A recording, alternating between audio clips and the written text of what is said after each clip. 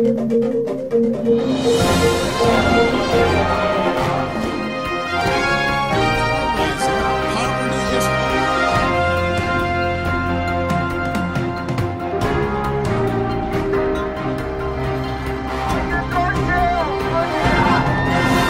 me an up-close and personal view.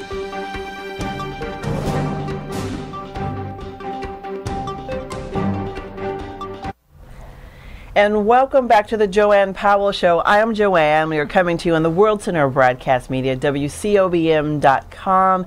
And this is the month of October, Breast Cancer Awareness Month. And we have been focusing on this on our show. And also want to welcome those who are joining us on the Go Harrison Show on KPFK, utalk.us, and other public radio affiliates. So we're happy to have you listening with us.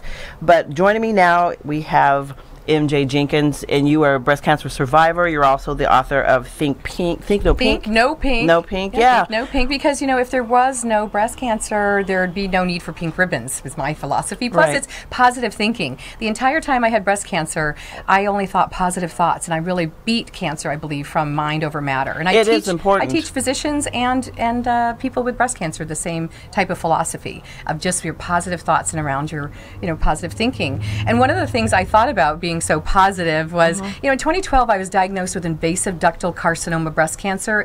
I had the fast growing kind. It's the most, IDC is the kind of the most common one women get, but the most not common one is triple negative. Mine was fast growing, HER2 new positive, throwing out a lot of lingo out there for you if you are familiar with breast cancer. And one of the things I also shared was Angelina Jolie's breast surgeon. Today I really attribute that I'm alive because of Angelina Jolie's breast surgeon. We were sharing the same breast surgeon at the same time that she announced hereditary defective gene. Her mother had died at a young age. Angelina Jolie's mom had breast cancer, and she was worried about breast cancer and got tested for the BRCA1 defective gene. Right. And there's also BRCA2. And so I have this thing, especially coming in time for Halloween, is you should fear the 4 myths of hereditary breast cancer. And the first is, with Angelina Jolie, she had the hereditary gene, so I immediately checked out when I was with my breast surgeon that I was negative. I tested negative. I did not have a defective gene, the BRCA1 nor the BRCA2. Those two types, they are a subset of the kind of genes that get tested. And the first big fear with hereditary breast cancer is, it doesn't relate to your mom or your dad. Like if your dad doesn't have it, the biggest myth people have is that it doesn't matter if your dad had it or if it's only your mother's side. Well, that's a wrong, we had a buzzer at the show. It doesn't matter. Well, it's 50-50. Both your parents do impact the fact of whether you have the genes for defective hereditary cancer. In my case, I tested negative for it. So I'm thinking, hey, call Brianna, call my sister, call my aunts and say, you're clear, I got tested, it's not hereditary. But it wasn't until I held a forum last year called Survive to Thrive with Dr. Alice Police from UCI Health that she informed me that your testing for hereditary cancer is only a subset. There's an entire pie chart, and there's this big gray area of the pie that is genes not tested. So I had hereditary cancer in my family, and the fact that my grandmother died from it, my aunt Eleanor died from breast cancer, I realized that I had the need to look at it further. There, so your family roots do matter, both the husband, your mom and your dad.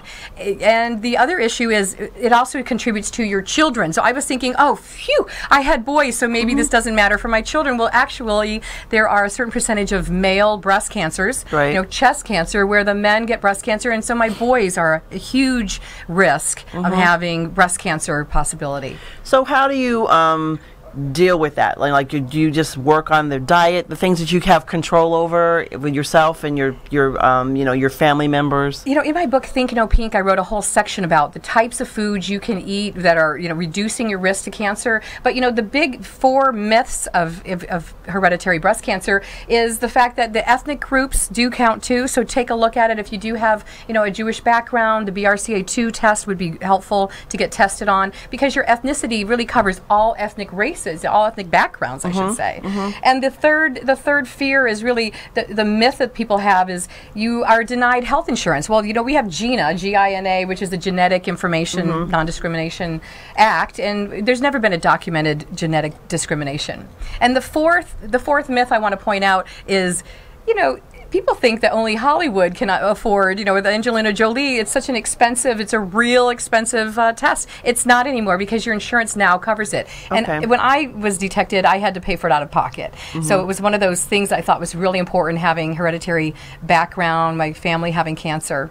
But you do have some amazing tests these days to actually get tested early. So the biggest things for me in my book, Think No Pink, is I wrote, early detection is key, and feeding your body good foods.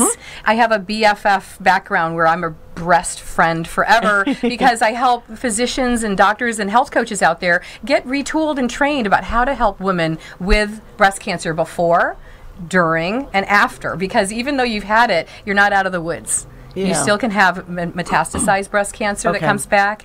So eating healthy, organic greens, getting, you know, non-GMO in your diet, which means organic, no pesticides, really watching that type of things around you. You have so much more control these days because we're educated about how we can help reduce our risk to breast cancer. Yeah, and that's, I think, kind of the key component, that you can control what you can control, and the things that are out of your control, you just kind of work with the doctors and, you know, a lot of prayer if you're a spiritual-minded person. That's right. And then you were talking about mind over matter. That is so important because I think if you have positive, you know, thoughts, that will be, you know, generate good. It comes positive, around. It's that universe thing where if you surround yourself with positivity, like having a little animal like Coco. Get a little furry friend that is there with you every step of the way. Coco is my little BFF for breast cancer because I believe every woman that has breast cancer has the freedom to recreate and redesign your life the way you want it. And that means having more love in your life, and unconditional love is key.